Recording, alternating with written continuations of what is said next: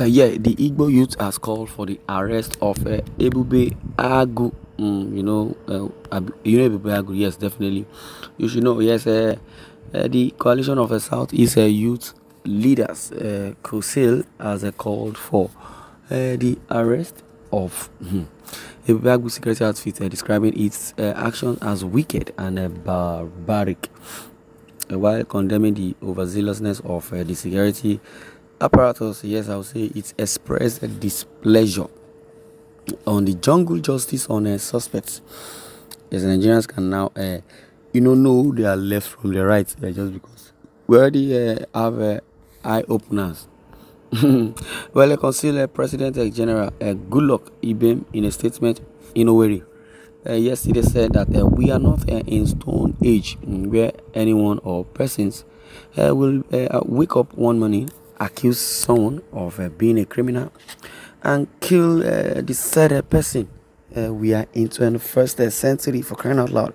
The 21st century where we have a rule of law and a constitution guiding the people and government activities as regards to governance. That is what it is. And for EBUBEAGU, I would say yes, the EBUBEAGU security outfit or operatives to just wake up and start killing Igbo youth in whatever guise is totally unacceptable. Yes, it's unacceptable, totally unacceptable. And most of the houses in the affected communities have been burnt down and also destroyed, while the few persons who escaped being killed have run away, leaving those communities empty. Those towns are now ghost communities. One of the disturbing incidences was a situation. It was a situation where a woman received machete cut in her head. Wow, this is very, very appalling. Received machete cut in her head. A woman, for that matter, but I don't know why. I don't just know why. There are genocide, internal marginalization, even in the southeastern states or in Igbo land. That is why those youth and the most populated member or persons in Biafra are the youth. That is it. They are the youth. Yes, as it has been said that one of the disturbing incidences was a situation where a woman received a machete.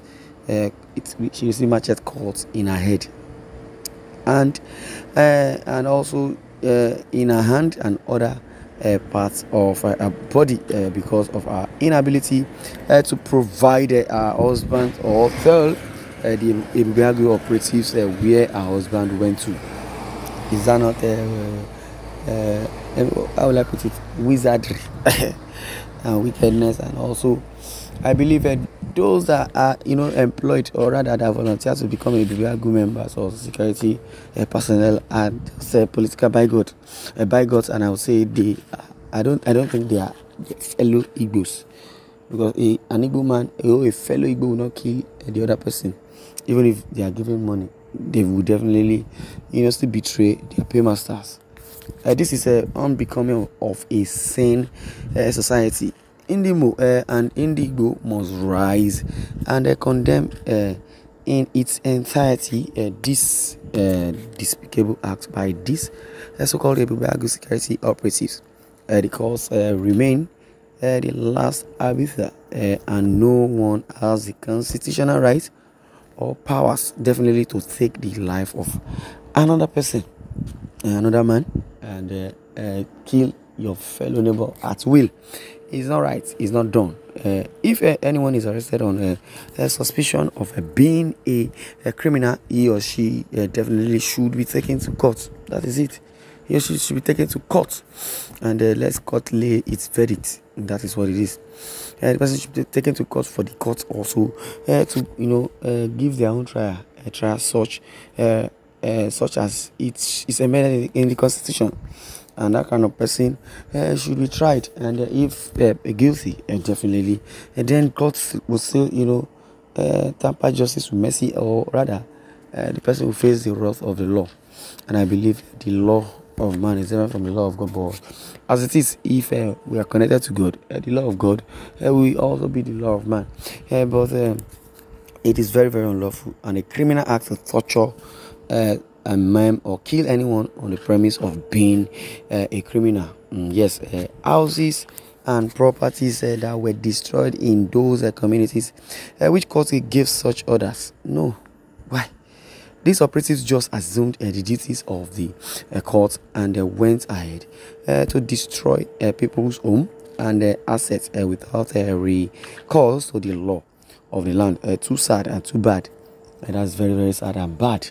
We want the EBUBEAGU, those EBUBEAGU security operatives to stop forthwith the extrajudicial killings now.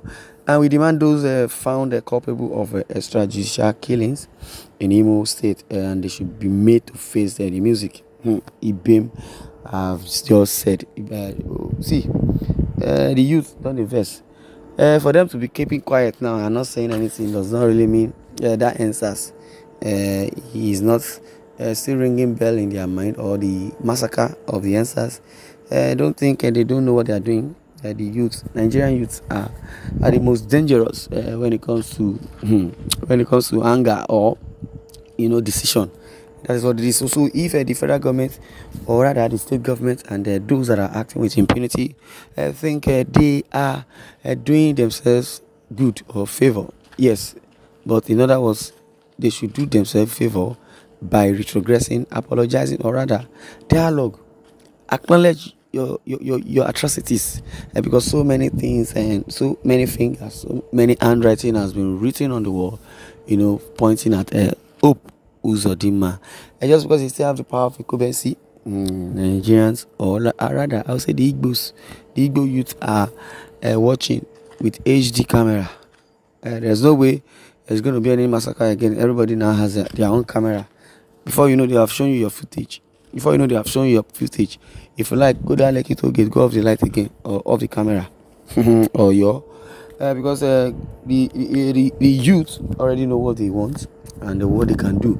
But let the power of incumbency, let him meet first. Because 2023, that's why some persons will say, be like say election not go do. No, be say be like say there won't be election because there are violations of human rights, genocide, marginalization, and nepotism. So many atrocities that have been committed by Buhari and his co-op.